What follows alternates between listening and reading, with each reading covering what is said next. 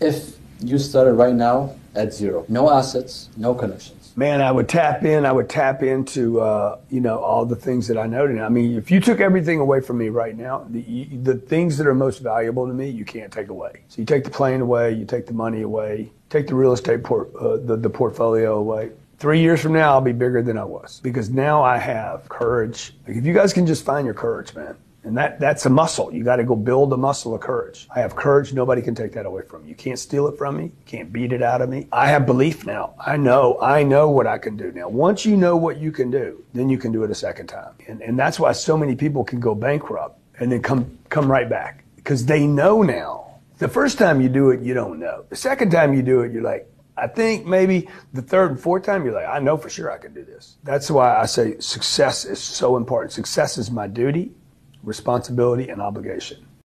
If you started right now at